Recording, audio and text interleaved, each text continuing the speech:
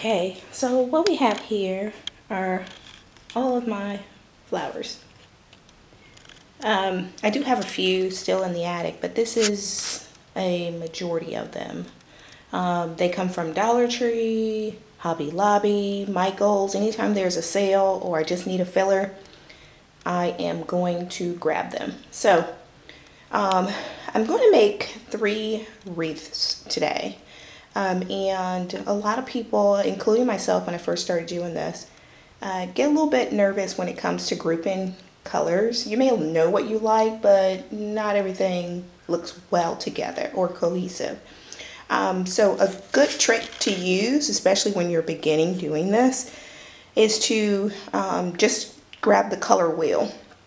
And you can find them online. Essentially, they just, it's essentially a wheel that has all of the majority of the colors, not those fancy colors like bright teal lagoon or something silly like that, but a majority of the colors we use every day, and then they're grouped together. So I would take the first 2 or 3 that are nearest to each other and begin making your bouquet that way or your color palette that way. You can also jump around. There are strategies for, you know, adding different colors and blending warms and cool colors, but I would stick to the basics if you're starting off. So just grab colors that go along that wheel. So for instance, pink and purple are nearest to each other, so that will be a great color combo.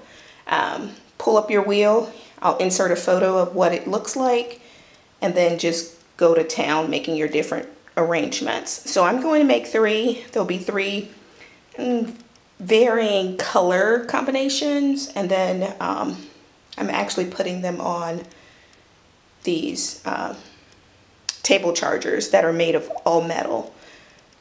Let's get started. Okay, so I think I have my color story all together. So this is one grouping. It's yellows, some creams, a little bit of orange, and then this turquoise pop.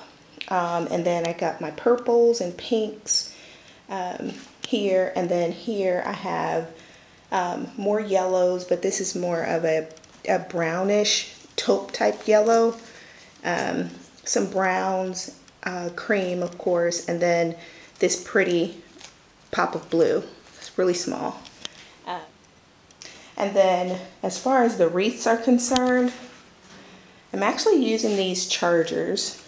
They are plate chargers, so they go on the table for table settings. And it's hard to see them. Let me see if I could fix that. Let's see. It's still hard to see.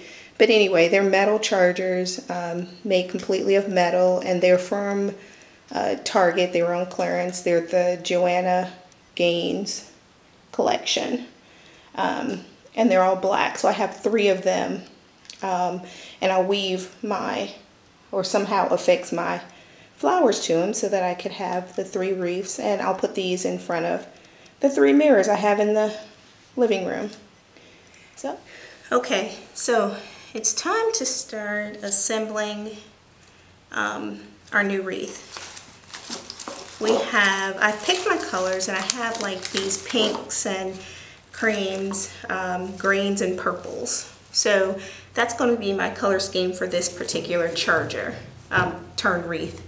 So I'm going to start with my longest pieces first. So they're taller and they will weave through this a little bit better. So I want to find my center piece because eventually I'm going to tie a ribbon to the top. So I want an opening that's big enough to fit my 2.5-inch ribbon. So I'm going to settle on this being the top. Center, straight bottom. The easiest way to remember where the bottom is to place your feature piece directly in that little chute. So I see which chute it'll go into, and you may have to trim it up a little bit more just so that you can make sure it fits. So I've already cut most of these pieces down to size so that they could go ahead and be easily added, but I want to make sure that this one fits perfectly. So I stick it through there, hold it because I'm going to bend the little shoot back up into itself, and then find an area in the charger or makeshift wreath for it to bend back into. And you may need a little help with that. So I do have bull nose pliers to help make sure I can bend these pieces correctly. So let's see how. I think I want it to. So this is the actual wire, so I'm going to cut this extra piece of plastic off so that I'm only working with the wire to go back through. I'm going to use those pliers again and stick it through there. Okay, perfect. So now it's secure. It's directly center of your wreath, and so now you can build upon. And my wreath will be open at the top, so all of my pieces are actually going to go like so. So I'll bend the floral just a little bit to make sure it curves with the flow that I want, and then I'll go and start weaving my pieces through. Just like that. And so you end up with something that's like that. And just keep going and weaving all your pieces through until you get to where you want to be.